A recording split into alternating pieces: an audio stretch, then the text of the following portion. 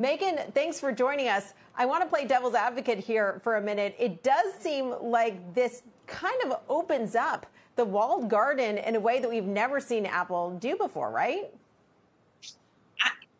Thanks so much for having me, Julia. I have to disagree. This is really a sham settlement offer. It does nothing, as you mentioned, to really address the root causes of the problems that developers, large and small, continue to face as part of the Apple's App Store.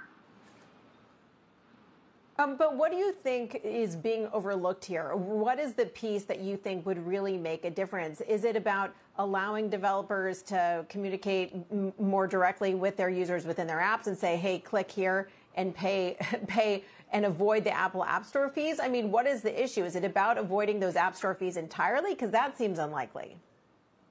I think there are a few different root issues here. One, which you pointed out, this does nothing, allowing developers to communicate with their customers about lower prices outside of their app is quite frankly not a concession and further highlights Apple's total control over the app marketplace. So that's one issue. The other issue is it does nothing to address the in-app the requirement to use Apple's in-app payment processing system. And then third, as you did mention, it really does nothing to address the exorbitant app tax that folks continue to pay when they're using apps that make their lives better on a daily basis. Megan, I'm with you here. It's Deirdre. I don't really see this as much of a concession at all. It doesn't do anything to reduce that friction. However, could this be a first step as we're seeing so much scrutiny and there are more lawsuits? You have, some very big companies like Epic coming out against Apple. Does this at least give them some ammunition in their fight? I think that this is really, it's hard to see the substance behind this, Deirdre. I mean, I think it's, as I keep referring to it, it truly is a sham. It's, Apple using this as a PR stunt and not really, quite frankly, focused on the solutions. I think we're seeing important movement worldwide. There is bipartisan bicameral legislation that's has been introduced in Congress by Senators Blumenthal, Blackburn, Klobuchar, and then in the House by Representatives Johnson, Buck, and Cicilline.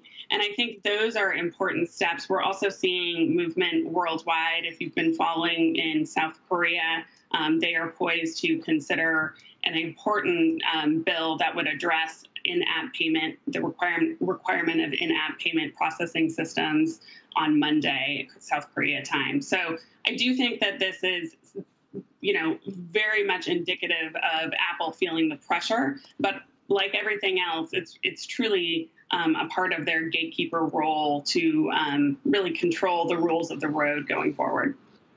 Megan, I wonder what you make of this fund for small developers of $100 million, which doesn't sound like a lot of money for Apple. What do you think would have been serious money for Apple? I mean, that's a drop in the bucket when you're talking about a company like Apple. And quite frankly, the legal fees are coming out of that $100 million. So, at the end of the day, that's really not a whole lot of money. Developers are poised to get, a $250 check. That does nothing to, encourage innovation and business growth generally.